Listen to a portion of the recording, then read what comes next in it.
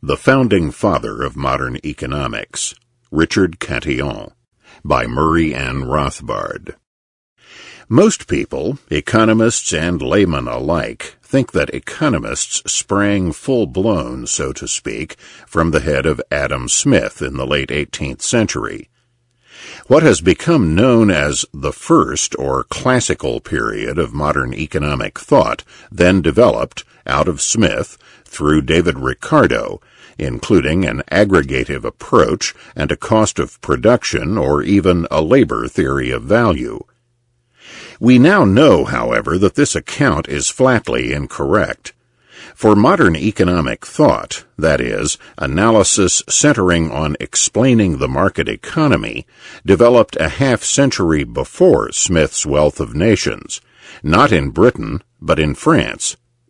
More significantly, the French writers, despite their diversity, must be set down not as pre-Ricardian, but as proto-austrian, that is, forerunners of the individualistic, micro, deductive, and subjective value approach that originated in Vienna in the 1870s. Cantillon the Man. The honor of being called the father of modern economics belongs, then, not to its usual recipient, Adam Smith, but to a Gallicized Irish merchant, banker, and adventurer who wrote the first treatise on economics more than 4 decades before the publication of The Wealth of Nations.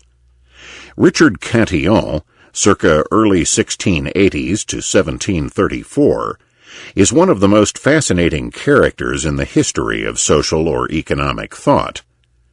Little is known about Cantillon's life, despite the fact that he died a multimillionaire, but the best modern researches show that he was born in Ireland in County Kerry, of a family of Irish landed gentry who had been dispossessed by the depredations of the English Puritan invader, Oliver Cromwell.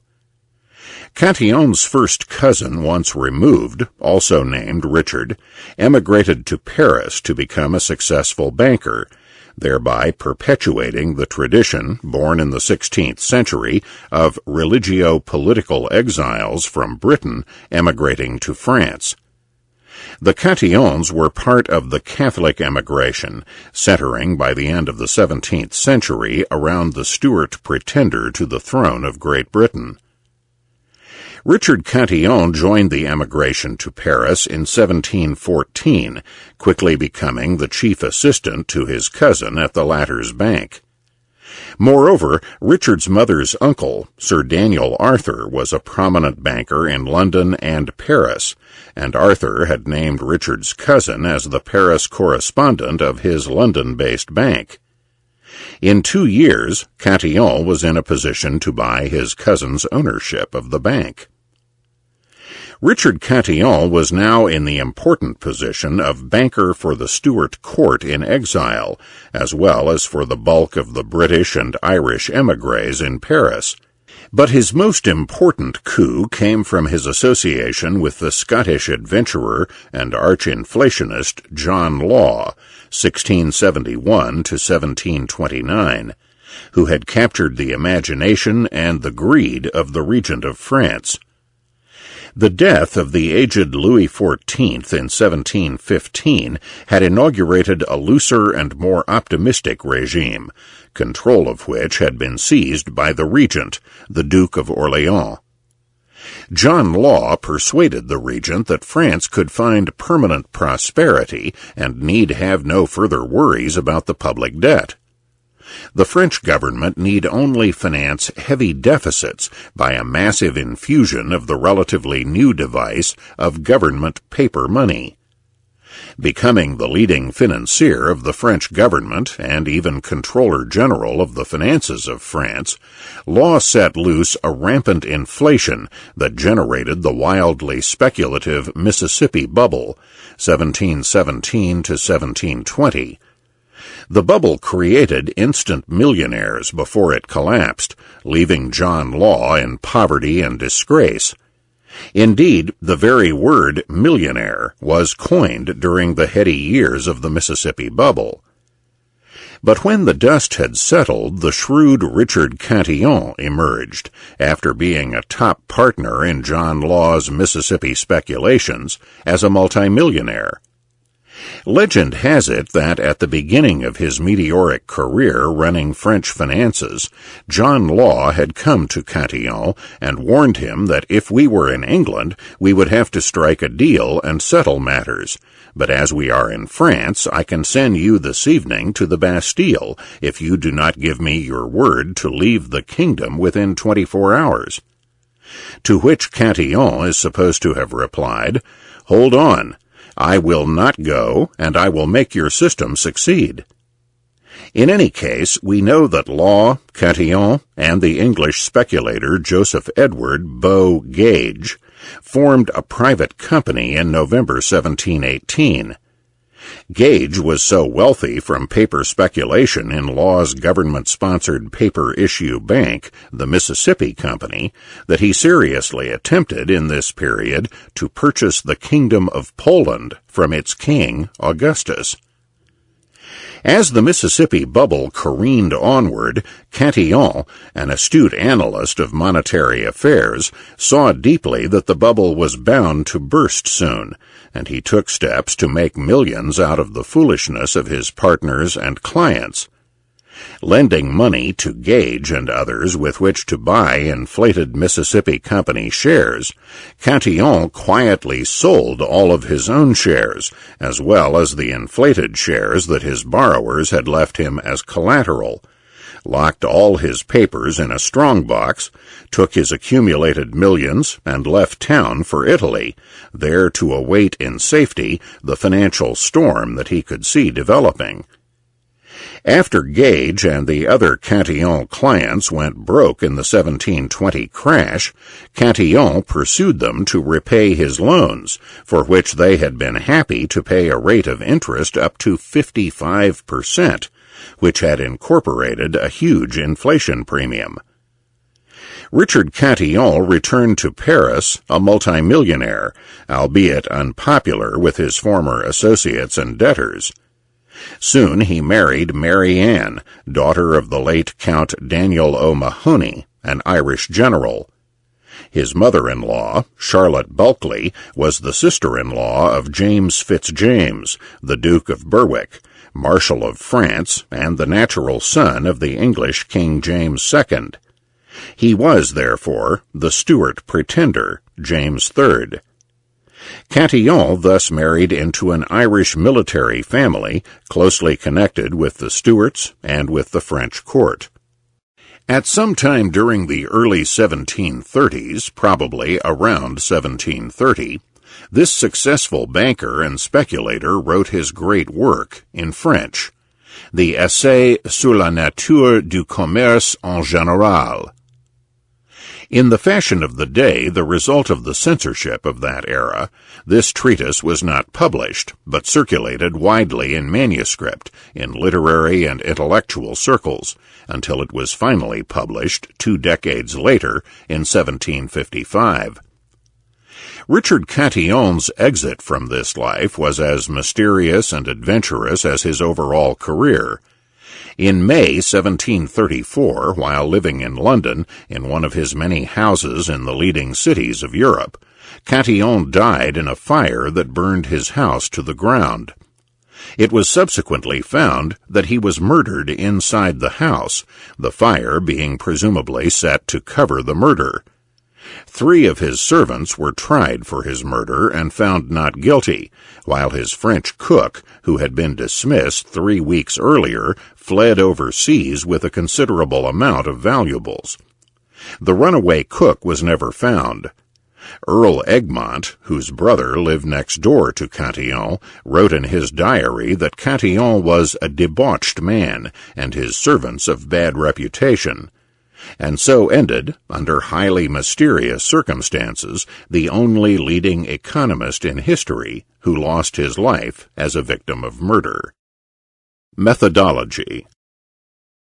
Richard Cantillon's essay has been justly called by W. Stanley Jevons the first treatise on economics, and the historian of economic thought, Charles Gide, referred to it as the first systematic treatment of political economy. The best overall assessment is that of F.A. Hayek, the Austrian economist, who has done important work in the history of thought. This gifted independent observer, enjoying an unsurpassed vantage point in the midst of the action, coordinated what he saw with the eyes of the born theoretician, and was the first person who succeeded in penetrating and presenting to us almost the entire field, which we now call economics. The scholastics had written general treatises on almost all of human knowledge, in which discussions of economics or the market played a subordinate part. And in the mercantilist era, the mercantilists and their critics delivered, at best, intelligent aperçus on particular economic, usually economic policy, topics. But Richard Cantillon was the first theorist to demarcate an independent area of investigation, economics, and to write a general treatise on all its aspects. One reason that Cantillon was the first of the moderns is that he emancipated economic analysis from its previous intertwining with ethical and political concerns. The mercantilists, dominant in economic thought for the preceding century or two, were special pleaders, whose titbits of analysis were pressed into the service of political ends, either in subsidizing particular interests or in building up the power of the state. The medieval and Renaissance scholastics, while incomparably more thoughtful and systematic, had embedded their economic analysis in a moral and theological framework. To break out of the mercantilist morass, it was necessary to step aside, to focus on the economic features of human action, and to analyze them, abstracting them from other concerns, however important. Separating out economic analysis from ethics, politics, or even concrete economic data did not mean that these matters were unimportant or should never be brought back in, for it was impossible to decide the ethics of economic life, or what government should or should not do, without finding out how the market worked, or what the effect of interventions might be. Cantillon, presumably, at least dimly, saw the need for this at least temporary emancipation of economic analysis. Furthermore, Cantillon was one of the first to use such unique tools of economic abstraction as what Ludwig von Mises would later identify as the indispensable method of economic reasoning, the Gedanken experiment, or thought experiment. Human life is not a laboratory where all variables can be kept fixed by the experimenter, who can then vary one in order to determine its effects. In human life, all factors, including human action, are variable, and nothing remains constant. But the theorist can analyze cause and effect relations by substituting mental abstractions for laboratory experiment. He can hold variables fixed mentally, the method of assuming all other things equal, and then reason out the effects of allowing one variable to change. By starting with simple models and introducing successive complications as the simpler ones are analyzed, the economist can at last discover the nature and operations of the market economy in the real world. Thus the economist can validly conclude from his analysis that, all other things equal, ceteris paribus, an increase in demand will raise price. In the 1690s, as we have seen in Chapter 9, a leader of the emergent classical liberal opposition to the statism and mercantilism of Louis XIV, the provincial judge, the Sieur de Bois-Guilbert, had introduced into economics the method of abstraction and successive approximations, beginning with the simplest model and proceeding in increasing complexity. In illustrating the nature and advantages of specialization and trade, Bois-Guilbert had begun with the simplest hypothetical exchange: two workers, one producing wool, the other wheat, and then extended his analysis to a small town, and finally to the entire world. Richard Cantillon greatly developed this systematic method of abstractions and successive approximations. He liberally used the ceteris paribus method.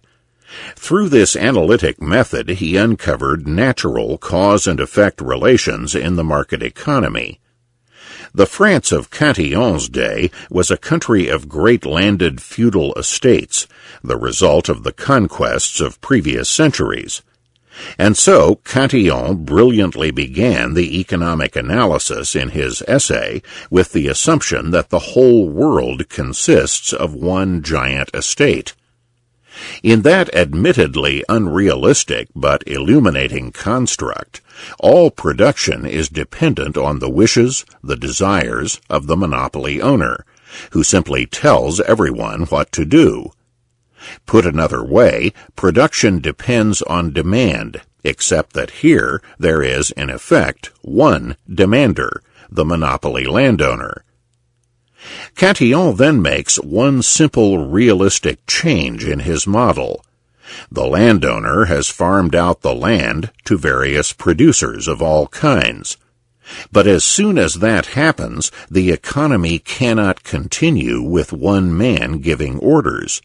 For its continued operation, the individual producers must exchange their products, and a free market economy comes into being, with its attendant competition, trade, and price system.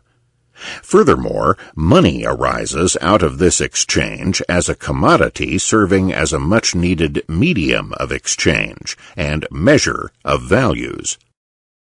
Value and price. Cantillon engaged in the first sophisticated modern analysis of market pricing, showing in detail how demand interacts with existing stock to form prices. In contrast to the later Smith-Ricardo classicists and foreshadowing the Austrians, Cantillon was largely interested in price formation in the real world, that is, actual market prices, rather than in the chimera of long-run normal pricing.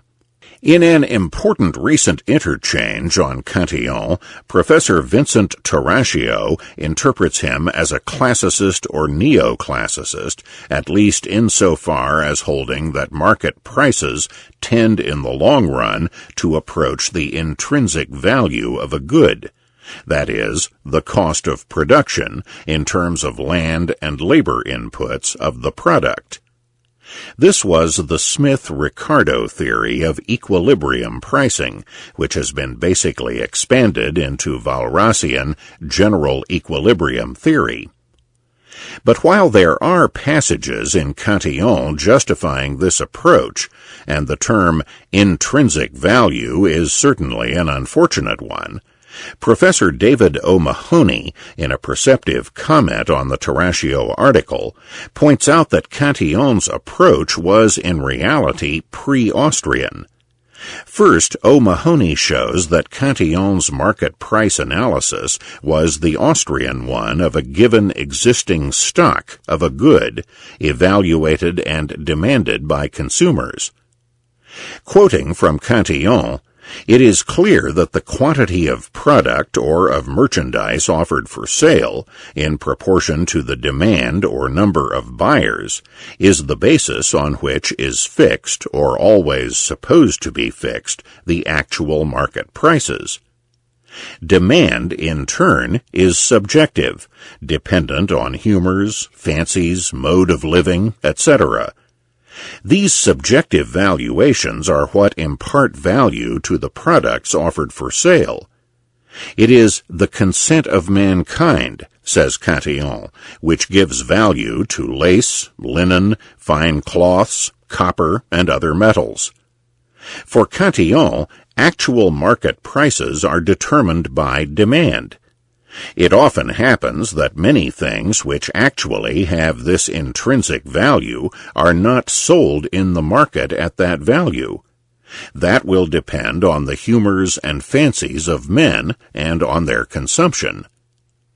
Thus, the value of products is imparted by consumer valuation, a crucial proto-Austrian insight derived from medieval and late Spanish scholastics. For centuries, in fact, the scholastic and post-scholastic position had been that the value of goods is determined by utility and scarcity, by subjective valuation of a given supply. The more utility, the higher the value, and the more abundant the supply, the lower the value and price of any good on the market. Cantillon's is a sophisticated and elaborated development of the scholastic approach. While Cantillon considers the intrinsic value of a thing the measure of the land and labor which enter into its production, he concedes immediately that subjective valuation by consumers, rather than intrinsic value, determines price. Going into detail on intrinsic value, Cantillon refers to the hypothetical case of an American who travels to Europe to sell beaver skins for hats, but is then rightly astonished to learn that woolen hats are as serviceable as those made of beaver, and that all the difference, which causes so long a sea journey, is in the fancy of those who think beaver hats lighter and more agreeable to the eye and the touch. In short, the entire cost of production, all the labor and effort that went into the production and transport of beaver skins, means nothing unless the product satisfies the consumer enough to pay for the costs, and to enable the product to compete with another commodity made more cheaply at home. It is consumer demand that determines sales as well as price. O'Mahony goes on to point out that Cantillon's monopoly estate model clearly shows that demand, in this case that of the world monopoly landowner, and not cost of production determines price. Cantillon, then, did not foreshadow the classical equilibrium theory that cost of production constituted the long-run and, presumably, therefore, the most important determinant of market price. On the contrary, for Cantillon, cost of production had a very different function, deciding whether a business could make profits or else have to suffer losses and go out of business. If consumer value, and therefore the selling price of a product, is high enough to more than cover costs, the firm makes a profit. If not high enough, it suffers losses, and eventually has to go out of business. This is an important part of the Austrian view of the role of costs. Thus, Cantillon discusses costs and prices in the manufacture of Brussels lace. If the price which the ladies pay for the lace does not cover all the costs and profits, there will be no encouragement for this manufacture, and the undertaker will cease to carry it on or become bankrupt. But, as we have supposed this manufacture is continued, it is necessary that all costs be covered by the prices paid by the ladies of Paris. Hence, the movement toward long-run equilibrium is not a process of adjusting market prices to intrinsic long-run costs of production, but one of laborers and entrepreneurs moving in and out of various lines of production until costs of production and selling prices are equal. As O'Mahony well puts it, for Cantillon, then, it is not so much that intrinsic values exist automatically and spontaneously, and that market prices are drawn towards them, as that the prices offered in the market determine whether or not it is worth producing things. In other words, it is the prices offered that determine what production costs can be incurred, not that production costs determine what the prices must be. Of course, there is a big gap, both in Cantillon's approach and that of the later Smith-Ricardo classicists, as well as of the modern Ricardian neoclassicists. Where do the costs of production come from? In contrast to the Cantillon and classical approach, they are neither intrinsic nor mandated from some mysterious force outside the economic system. Costs of production, as it took the Austrians to finally point out, are themselves determined by the expected consumer demand for goods and services. Uncertainty and the entrepreneur. One of Cantillon's remarkable contributions to economic thought is that he was the first to stress and analyze the entrepreneur. To this real-world merchant, banker, and speculator, it would have been inconceivable to fall into the Ricardian, Walrasian, and neoclassical trap of assuming that the market is characterized by perfect knowledge and a static world of certainty. The real-world marketplace is permeated by uncertainty, and it is the function of the businessman, the undertaker, the entrepreneur, to meet and bear that uncertainty by investing, paying expenses, and then hoping for a profitable return. Profits, then, are a reward for successful forecasting, for successful uncertainty-bearing in the process of production. The crucial Smithian, Ricardian, and Walrasian classical and neoclassical assumption that the economy is perpetually in a state of long-run equilibrium fatally rules out the real world of uncertainty. Instead, it focuses on a never-never land of no change, and hence of perfect certainty and perfect knowledge of present and future. Thus, Cantillon divides producers in the market economy into two classes: hired people who receive fixed wages or fixed land rents, and entrepreneurs with non-fixed, uncertain returns. The farmer entrepreneur bears the risk of fixed costs of production and of uncertain selling prices, while the merchant or manufacturer pays similar fixed costs and relies on an uncertain return. Except for those who only sell their own labor, business entrepreneurs must lay out monies which, after they have done so, are fixed or given from their point of view. Since sales and selling prices are uncertain and not fixed, their business income becomes an uncertain residual. Cantillon also sees that the pervasive uncertainty borne by the entrepreneurs is partly the consequence of a decentralized market. In a world of one monopoly owner, the owner himself decides upon prices and production, and there is little entrepreneurial uncertainty. But in the real world, the decentralized entrepreneurs face a great deal of uncertainty and must bear its risks. For Cantillon, competition and entrepreneurship go hand in hand. As in the case of Frank Knight and the modern Austrians, Cantillon's theory of entrepreneurship focuses on his function, his role as uncertainty-bearer in the market, rather than, as in the case of Joseph Schumpeter, on facets of his personality. Cantillon's concept also anticipates von Mises and the modern Austrians in another respect. His entrepreneur performs not a disruptive, as in Schumpeter, but an equilibrating function.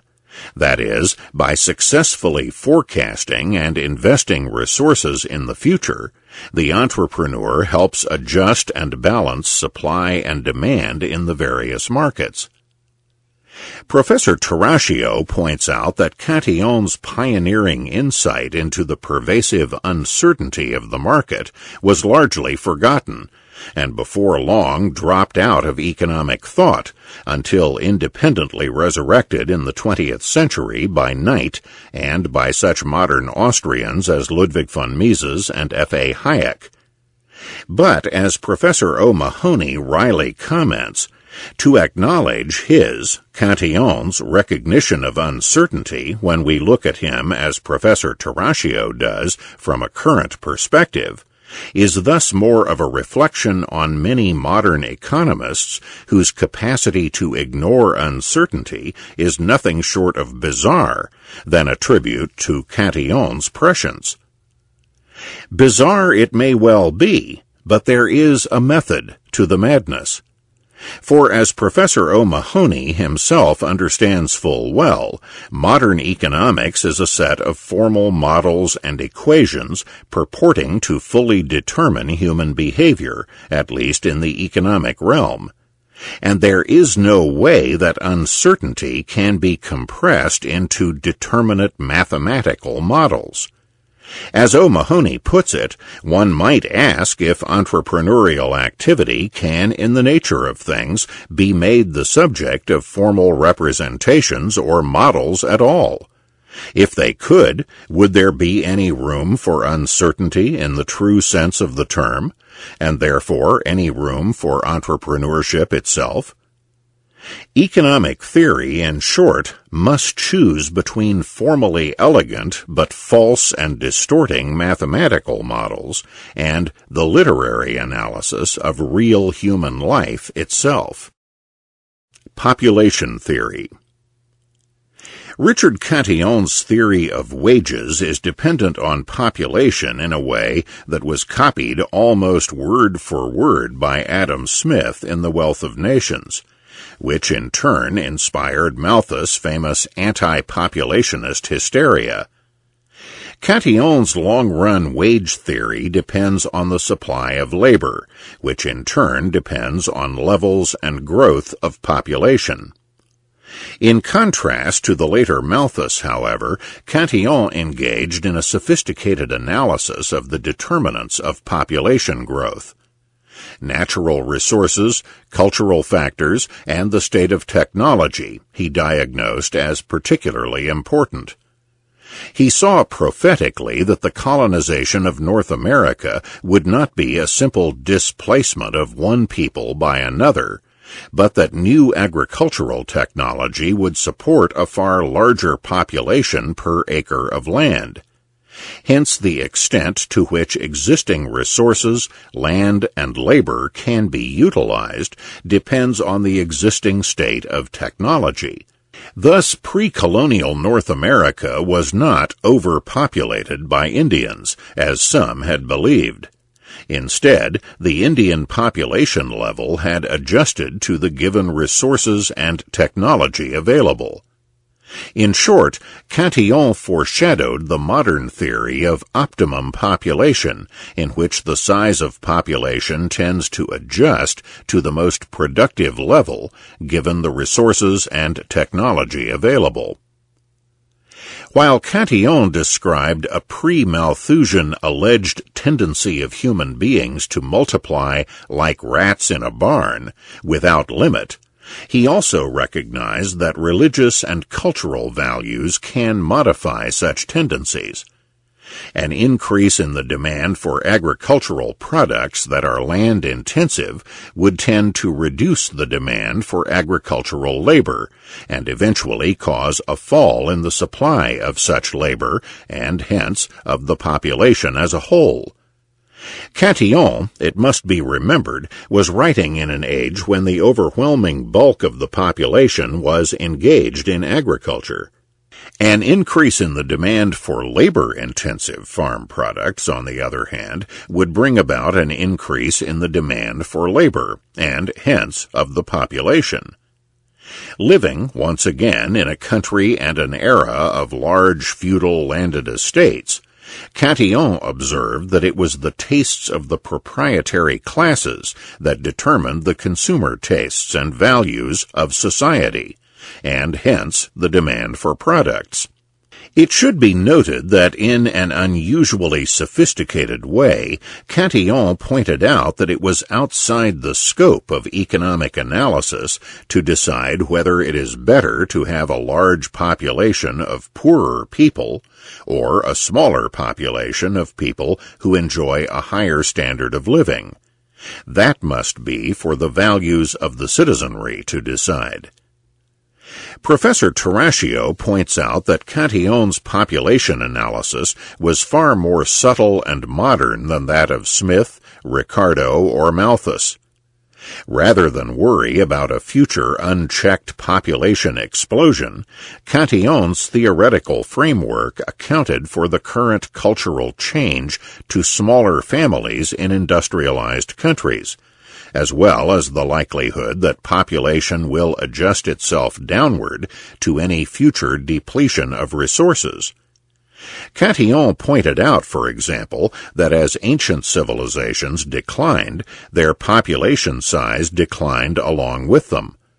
The number of inhabitants of the Roman state in Italy, for example, declined from 25 million to about 6 million over a period of 17 centuries. Spatial economics. Richard Cantillon was also the founder of spatial economies, of the analysis of economic activity in relation to geographical space.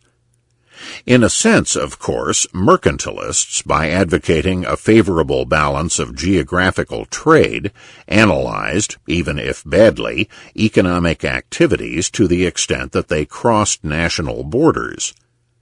Spatial analysis, as Professor Hebert has pointed out, deals with distance, transportation cost and its relation to prices, as well as to the location of economic activities, and area, the geographical development and boundaries of markets. Cantillon not only developed location theory, but integrated it into his general microeconomic analysis. In particular, he saw that the prices of produce, even when money and monetary prices were in equilibrium, would always be higher in the cities than in their place of production, by an amount needed to cover the costs and risks of transport. In consequence, products that are bulky and or perishable would be too costly or impossible to transport to the cities, and hence would be far cheaper at their places of production. Such products, then, would generally be grown in border areas around the cities, where the transport costs to the urban markets are not prohibitive. In manufacturing, furthermore, Cantillon saw that in cases where plants have to use bulky, low-value per unit weight raw materials, they would tend to locate near the output of such materials. For in that case, it would be less costly to transport the less bulky, more valuable finished products to urban markets than to ship the raw materials. On the location of areas of urban markets, Cantillon was highly suggestive, pointing out that it is far less costly for buyers and sellers to gather at one spot than to travel around the periphery seeking each other out and finding out the various prices that buyers were willing to pay or sellers were willing to accept. In modern terms, Cantillon might say that central markets develop naturally because they enormously lower the transaction, transport, information, and other costs of trade. While Cantillon, therefore, saw how markets and the location of economic activity were able to regulate themselves harmoniously, he was not a consistent free trader internally, just as he was not in the foreign trade area. Internally, he held, inconsistently, that manufacturers needed much encouragement and capital to find and invest in the optimum locations.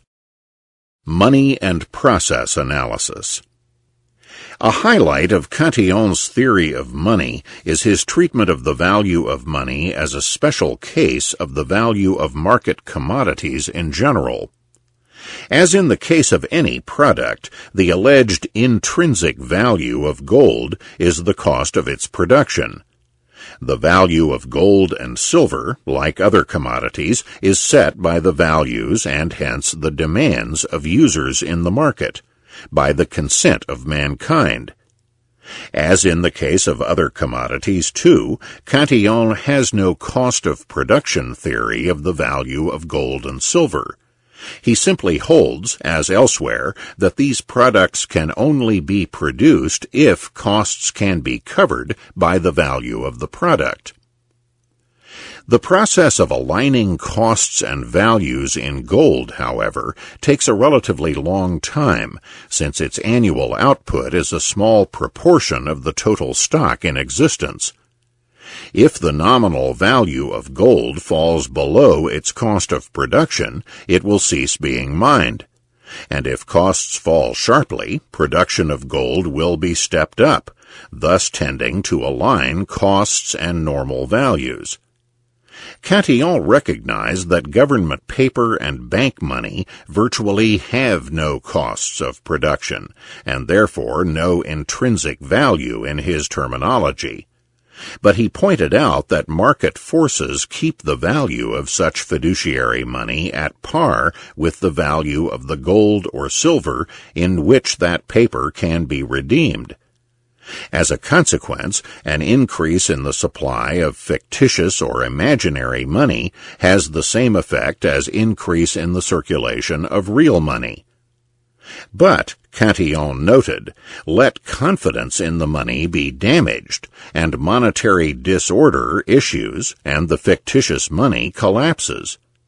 He pointed out, too, that government is particularly subject to the temptation to print fictitious money, a lesson he had undoubtedly learned from, or at least seen embodied in, the John Law experiment. Cantillon also provided a sound analysis of how the market determines the ratio of the values of gold and silver.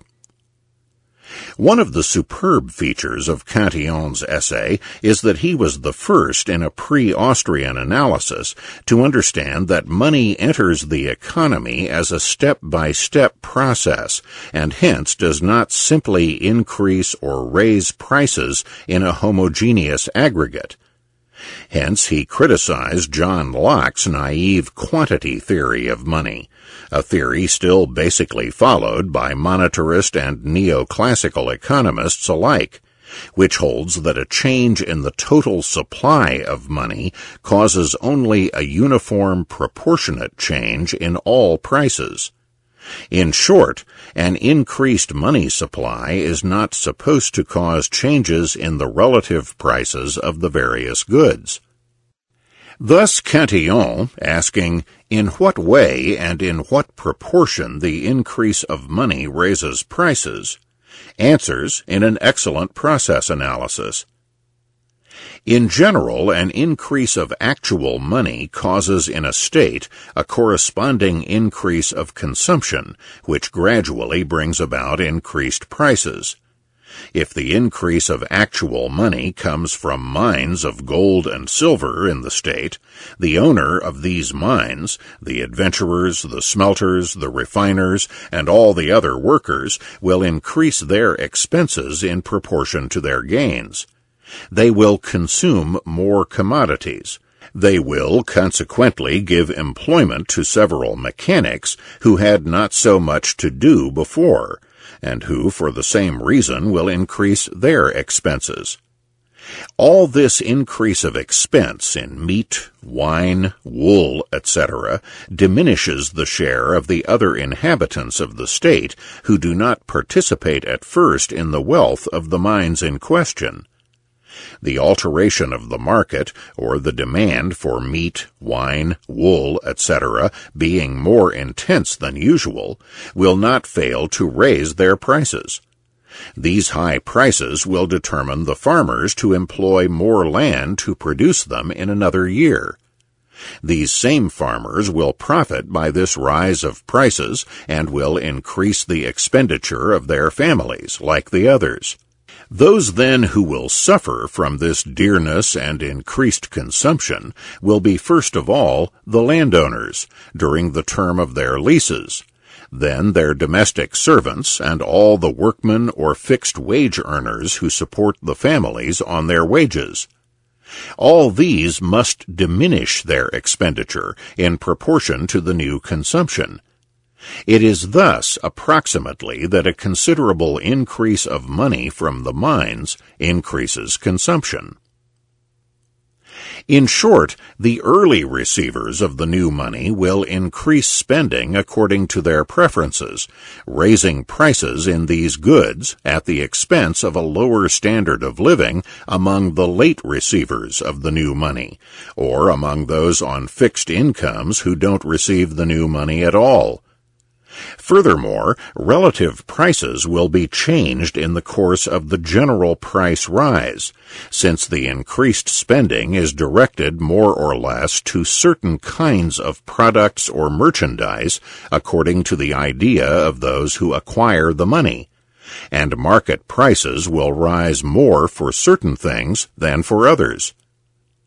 Moreover, the overall price rise will not necessarily be proportionate to the increase in the supply of money.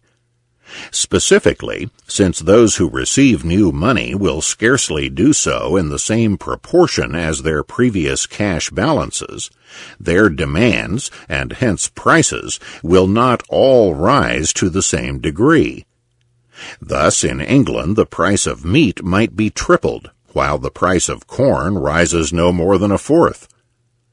Cantillon summed up his insight splendidly, while hinting at the important truth that economic laws are qualitative, but not quantitative. An increase of money circulating in a state always causes there an increase of consumption and a higher standard of expenses.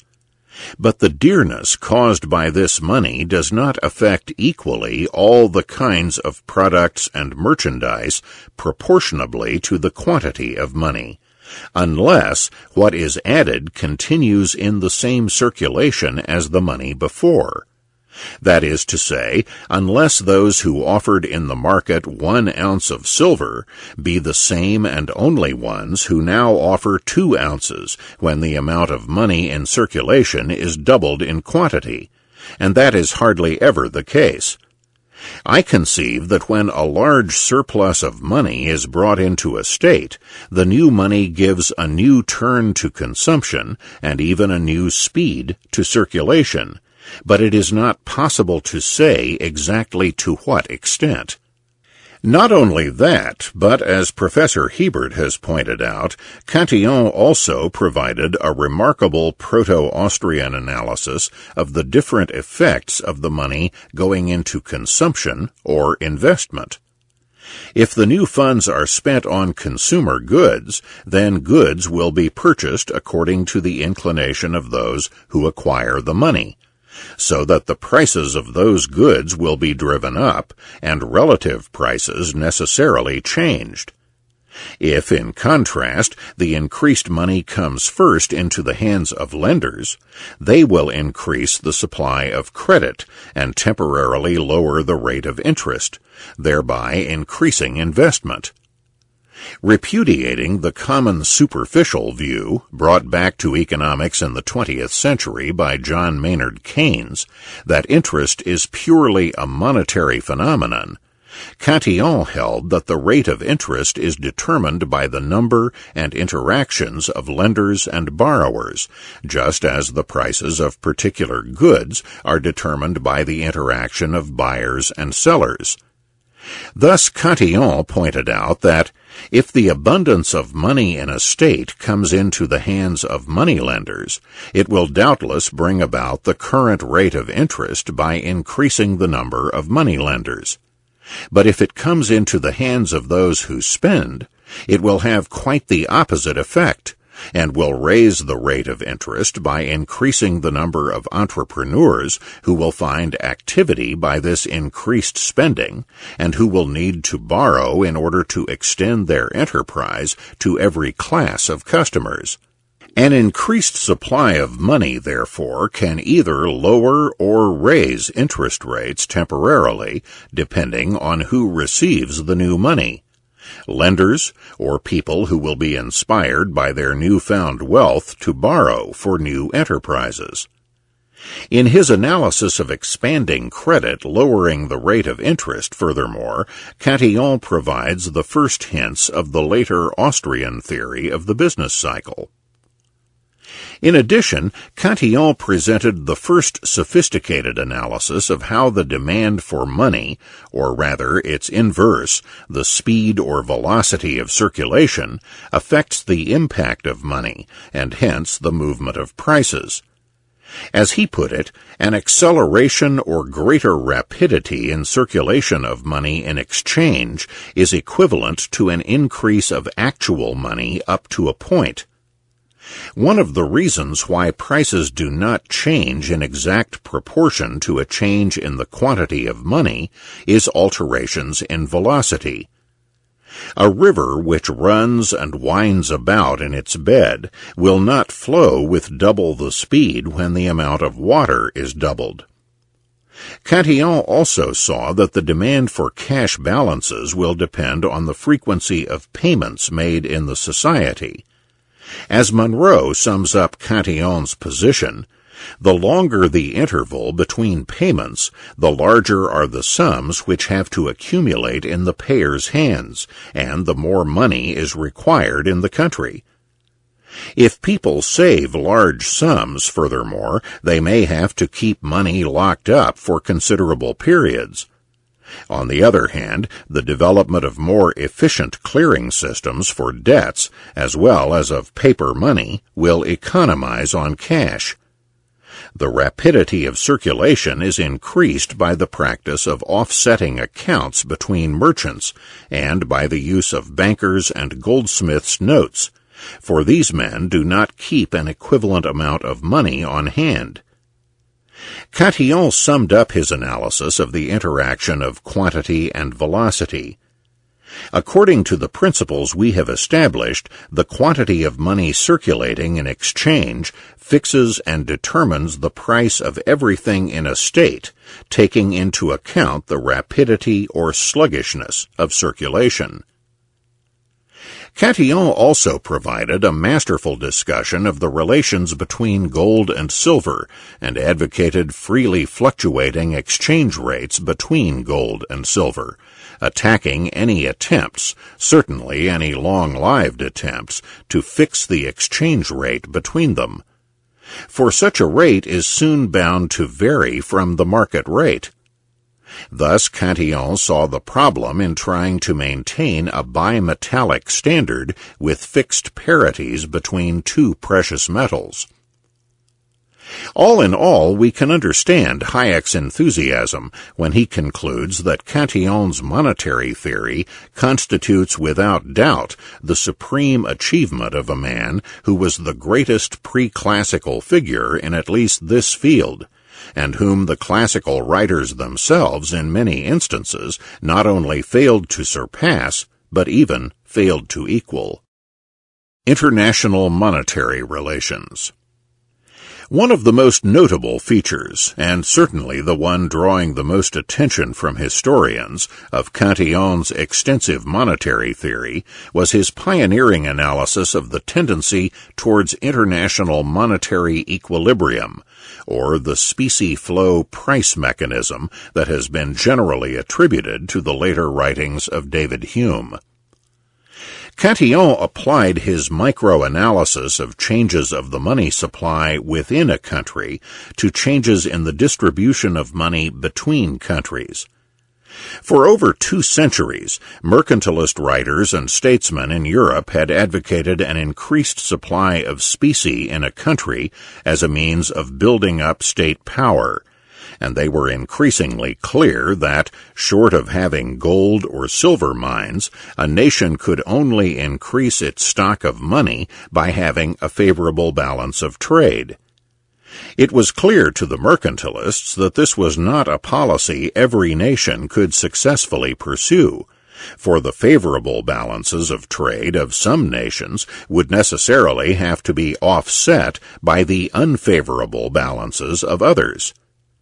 In this disequilibrium situation, it was every nation for itself, as each attempted to benefit at the expense of other nations by restrictionist and warlike policies. But there was a further problem in the background.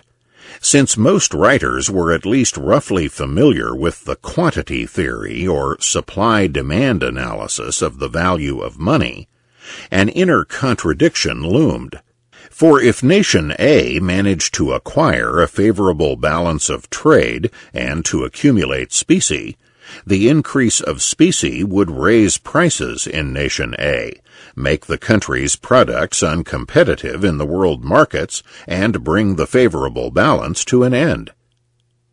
No one was more lucid about the problem of money and international payments than Cantillon. He pointed out that specie can either be acquired within a country by mining ore, or through subsidies, warfare, invisible payments, borrowing, or a favorable balance of trade with other countries. But then, in the Cantillon process analysis, either the mine owners or the exporters would spend or lend the money.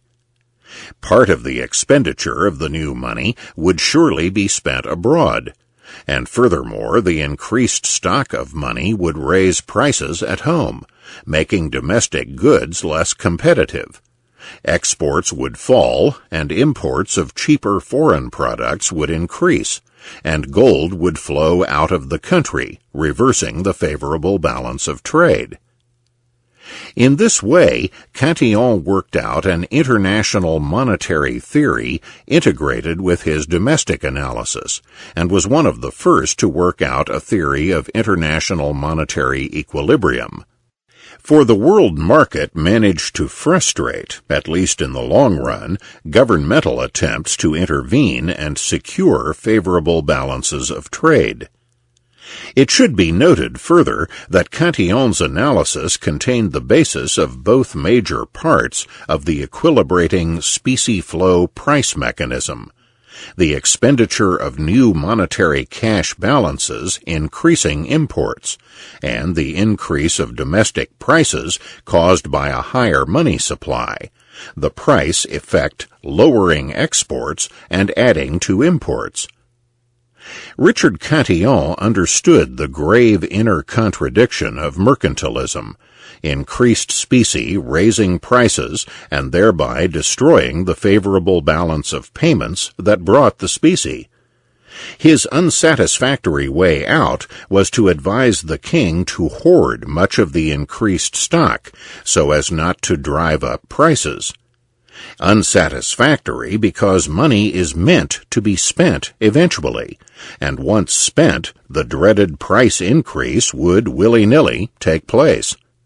Professor Salerno, however, has introduced a cautionary note in the encomiums to Cantillon, pointing out that he has been called only a semi-equilibrium theorist, because he did not portray a satisfactory picture of what the equilibrium state would be like, and he did not think of the world economy as tending firmly towards equilibrium.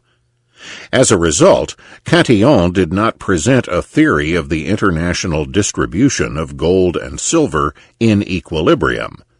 He thought of the economy instead as engaging in endless cycles of disequilibrium, rather than as tending towards equilibrium. The self-regulation of the market. There is no point wasting time in fruitless speculation on whether or not Richard Cantillon was a mercantilist. 18th-century writers did not group themselves into such categories. While he inconsistently suggested, in accordance with state-building notions of the age, that the king should amass treasure from a favorable balance of trade, the entire thrust of Cantillon's work was in a free trade, laissez-faire direction, for it was clear that mercantilist measures would ultimately be self-defeating. More important, Cantillon was the first to show in detail that all parts of the market economy fit together in a natural, self-regulative, equilibrating pattern, with existing supply and demand determining prices and wages, and ultimately the pattern of production. Consumer values, furthermore, determined demand, with population adjusting to cultural and economic factors. The equilibrators of the economy were the entrepreneurs, who adjust to and cope with the all-pervasive uncertainty of the market. And if the market economy, despite the chaos it might seem to superficial observers, is really harmoniously self-regulating, then government intervention as such is either counterproductive or unnecessary. Particularly instructive is Cantillon's attitude toward usury laws, that vexed question which had at last brought unwarranted discredit on the entire economic analysis of the medieval Renaissance Catholic scholastics. This shrewd merchant and banker saw that particular interest rates on the market are proportionate to the risks of default faced by the creditor. High interest is the result of high risk, not of exploitation or oppression. As Cantillon wrote, all the merchants in a state are in the habit of lending merchandise or produce for a time to retailers, and proportion the rate of their profit or interest to that of their risk. High rates of interest bring about only a small profit because of the high proportion of default on risky loans. Cantillon observed, too, that the later Catholic scholastics had eventually, if reluctantly, agreed to allow high rates of interest for risky loans. Furthermore, there should be no imposed maximum on interest, since only the lenders and borrowers can determine their own fears and needs. For they would be hard put to find any certain limit, since the business depends in reality on the fears of the lenders and the needs of the borrowers. Finally, Cantillon saw that usury laws could only restrict credit and thereby drive up interest rates even further on the inevitable black markets. Hence, usury laws would not lower interest rates, but rather raise them, because the contracting parties, obedient to the force of competition or the current price settled by the proportion of lender or borrowers, will make secret bargains, and this legal constraint will only embarrass trade and raise the rate of interest instead of settling it. Influence. Richard Cantillon's pioneering essay was widely read and highly influential throughout the 18th century. It was widely read, as was the custom of the day, in underground manuscript form, by literary, scientific, and intellectual people interested in the advance of thought and in the practical problems of the day. The wide reliance on such manuscripts resulted from the severe French censorship of that period. The essay, then, was widely read from its writing in the early 1730s, and still more so after its publication in 1755. It was read eagerly and thoroughly by the first school of economists, the physiocrats, and by their great associate or fellow traveler, A.R.J. Turgot. In that cosmopolitan 18th century society where British and French intellectuals intermingled, the essay was certainly read and echoed by the eminent Scottish philosopher David Hume. And it has the honor of being one of the very few books cited by Hume's close friend Adam Smith, a man whose hyper-developed sense of his own originality prevented him from citing or recognizing many predecessors. Cantillon was thus highly influential among continental and British economists until the publication of The Wealth of Nations in 1776. After the publication of that work, however, the knowledge and influence of Cantillon fell prey to the general post-Smithian custom of ignoring any and every economist preceding Adam Smith. The general 19th century habit of obliterating knowledge of economists before Adam Smith committed grave injustice against earlier economists and gave rise to the erroneous and still widely held illusion that economic science sprang full-blown out of the head of one great man, much as Athena was supposed to have sprung, fully grown and fully armed, from the brow of Zeus. But the most malignant aspect of this Smith worship is that the lost economists were in many respects far sounder than Adam Smith, and in forgetting them, much of sound economics was lost for at least a century. In many ways, as we shall see, Adam Smith deflected economics, the economics of the continental tradition beginning with the medieval and later scholastics, and continuing through French and Italian writers of the 18th century, from a correct path, and on to a very different and fallacious one. Smithian classical economics, as we have come to call it, was mired in aggregative analysis, cost of production theory of value, static equilibrium states, artificial division into micro and macro, and an entire baggage of holistic and static analysis. The unfortunate erasure of pre-Smithian economics enabled Smithian classical economics to take hold and dominate economic thought for 100 years. The marginal revolution of the 1870s, especially the Austrian theory beginning in that decade, in many ways returned economics to the proper individualistic, micro, and subjective value pre-Smithian path on the European continent. It is no accident that Cantillon himself was rediscovered in 1881 by the quasi-Austrian English marginal revolutionist W. Stanley Jevons, who was commendably eager to rediscover lost economists buried by the dominant Smith-Ricardo orthodoxy. But economics has unfortunately far from rid itself of the Smith-Ricardo baggage. The current revival of Austrian theory and the increasing search for a way out of contemporary orthodoxy by many mainstream economists is an attempt to complete the promise of the badly named marginal revolution, really an individualist, subjectivist revolution, and to complete the casting out of the classical British paradigm.